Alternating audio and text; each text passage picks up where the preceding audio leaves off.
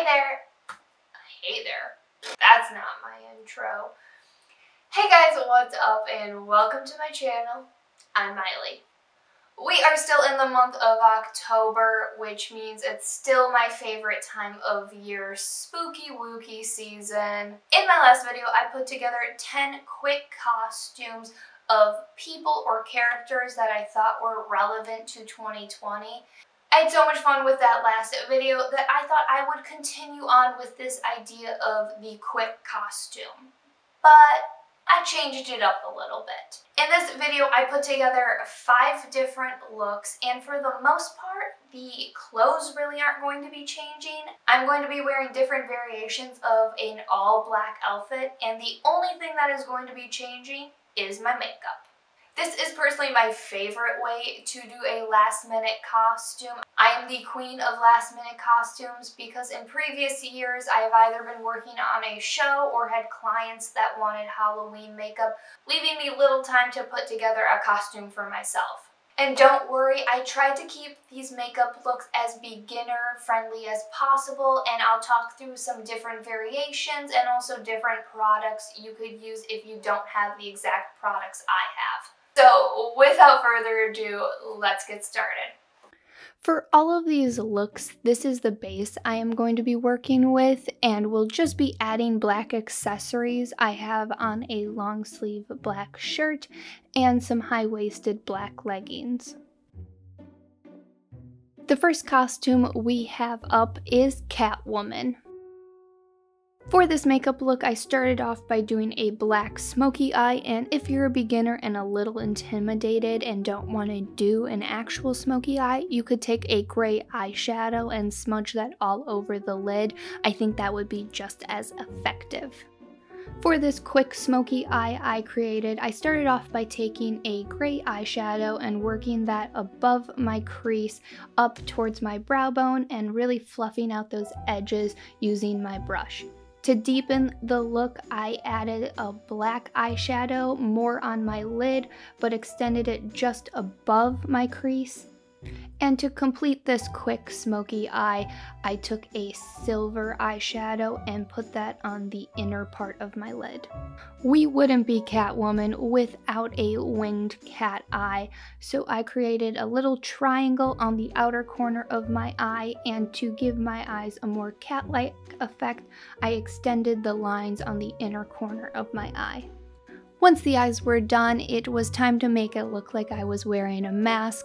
I have this face paint palette by CC Beauty that I use all the time for different face painting. But if you don't have face paint, you could always use black eyeliner and some black eyeshadow.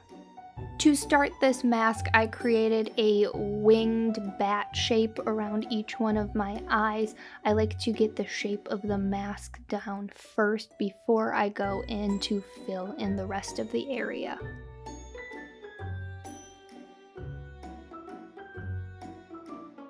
Once that whole area was filled in, I set that black face paint with a black eyeshadow. We want to make sure that we are setting all liquid and cream makeup with a powder. You could also use a translucent powder, but I specifically like to use a black eyeshadow to keep that color intense.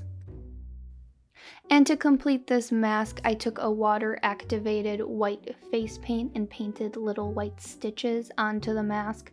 When it comes to white face paint, I like to use water-activated because I find it to be the most opaque and the easiest to work with. And if you don't want to get a white face paint, NYX has a really great white liquid liner that you could use and would be really great for making these stitches.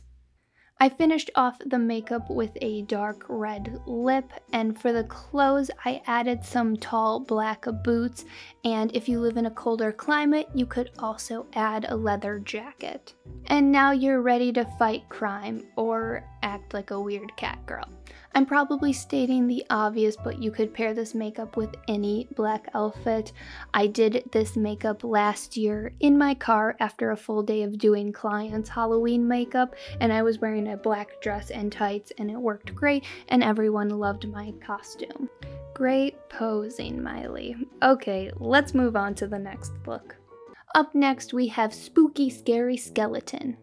For the makeup look, I started off by putting a lighter foundation all over my face. You could use a white face paint, but in the spirit of keeping this beginner friendly, I went with a lighter foundation. White face paint isn't the easiest to work with, and a light foundation really does work just as well. When it comes to working with dark colors, I like to build up my coloring, so I usually go in with a gray eyeshadow or a brown eyeshadow to get the shapes just right. This also creates more depth once you go in with the darkest shadow.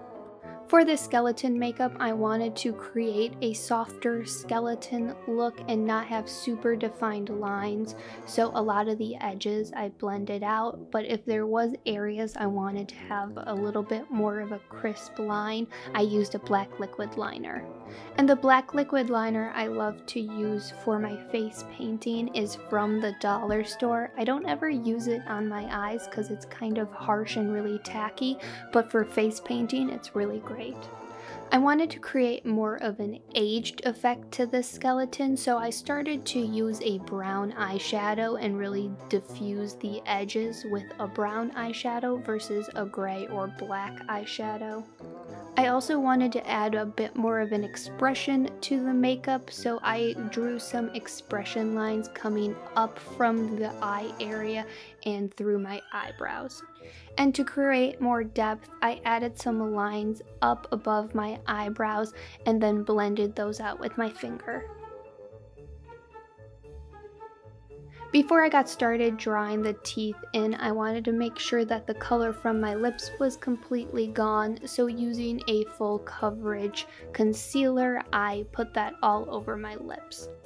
And unlike the other areas where I built up the coloring, for the lips I wanted to start off with really crisp, clear lines, so I went right in with the liquid liner. And then I went over all of those lines with a black eyeshadow to diffuse the lines just a bit, and then a brown eyeshadow to give a more aged effect. And after a few final touches, this makeup was complete. And for the clothes, I am wearing the exact same thing I did for Catwoman. The only thing I added was this black beanie to create more of a punky rocker vibe to this look. Next up, we have the Beret Girl from an extremely goofy movie, and if you haven't seen this movie, she's basically the stereotypical poet college girl wearing all black and a beret, but she's a dog, so this makes this look easy but also really distinct. For the eye makeup, I basically followed the same steps that I did for Catwoman. The only difference I did with the liner was I didn't extend that line on the inner corner. Then taking some black eyeshadow, I put that all over the tip of my nose to make myself look like a dog, and finished off this look with a dark red lipstick.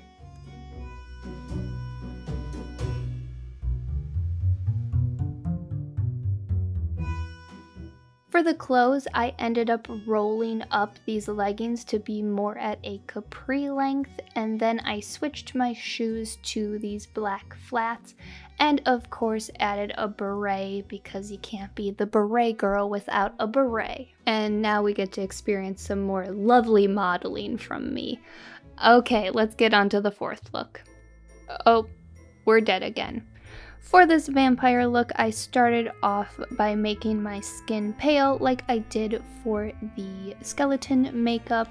A lot of times vampires are depicted as having red eyes, so I did a red smoky eye to play on that, and I kept the smoky eye as simple as possible, taking a red and blending that up towards my brow, and then taking a dark purple in the crease and a red sparkly color on the inner corners. And to hollow out my cheeks, I took a gray eyeshadow and contoured a line under my cheekbones. And to take up the spooky wooky level of this makeup look, I took a small brush, and with that red eyeshadow, I made little squigglies coming from my eyes like veins. And just like with the previous look, I completed this makeup with a dark red lip, but once I was done applying the lipstick to my lips, I started to dab it down my face to make it look like this was blood coming out of my mouth, but the red color wasn't totally right. I wanted to make it look like dried blood, so I took some black eyeshadow and dabbed that at the corners of my mouth. And now I am ready to go out vampire style. Oh wait, vampires don't have a reflection. How embarrassing. Much better. Now I'm ready to go out vampire style. For the clothes, I kept it just the same as I did from the first two looks with the boots and leather jacket. The only thing I did was finger comb my hair back and hairspray it in place. For the fifth and final look, I kept the eyes exactly the same as the vampire look, but just removed the face makeup, reapplied some foundation, and I was ready to start on this final look. The final makeup look I did was Freddy Krueger. I did this look a few years ago, but I was able to simplify the makeup a bit and also bring down the list of products that I used. Taking a light pink face paint from my CC Beauty palette, I began to make these teardrop shape marks all over my face and down my neck, and if you don't have face paint, you could also use a light pink lipstick. I then set all of these marks in place using a translucent powder before I moved on. And when I moved on, I took a light brown eyeshadow and began to add depth to each one of these marks.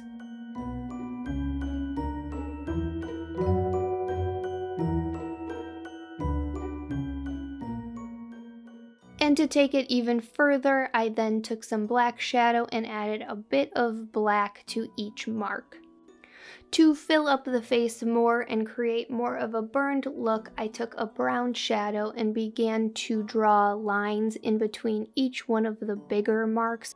This helps create more depth, it fills the face, and creates more of that burned illusion.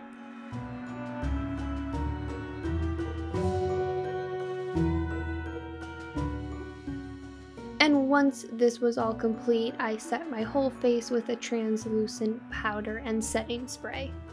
And this makeup look was complete. For the clothes, I wore the exact same thing, the black base with the boots and the leather jacket, but I added a black fedora to complete this Freddy Krueger look. I had so much fun making this video, guys. I really do love each one of these looks, and I do have a list down below of all the products I used for each look if you're curious. If you like this video, make sure to give it a thumbs up, subscribe to my channel, hit that notification bell so that you know when I post, and make sure to watch out for my next video. It will be my final Halloween video for this year, and let's just say I'm having fun with some Disney characters. And I will see you guys in the next video. Bye, guys.